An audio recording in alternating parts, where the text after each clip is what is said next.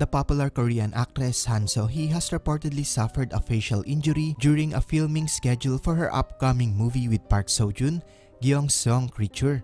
South Korean media outlet Sports Chosun confirmed the shocking news.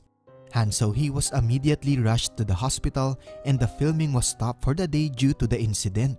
The unfortunate accident happened during filming of a high-level action scene where she hit her face with an equipment. The injury is close to the eyes, and her agency 982 Entertainment confirmed that the actress was rushed to the hospital after the event.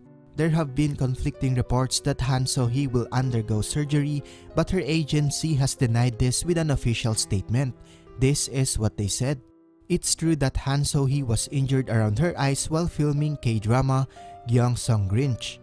The injury is not serious, so she was transferred to a nearby hospital to receive emergency treatment. Her injury is not serious to the point of requiring surgery. This is not the first time that So Hee was rushed to the hospital because of an accident while filming. It can be recalled that January last year 2021, she also suffered an injury while filming the Netflix action drama My Name. These unfortunate accidents doesn't mean that So Hee is clumsy and fragile, but it's because she gives her best on every scene. Even though So Hee only started her acting career in 2017, due to her performance, she's already regarded as an A-list actress.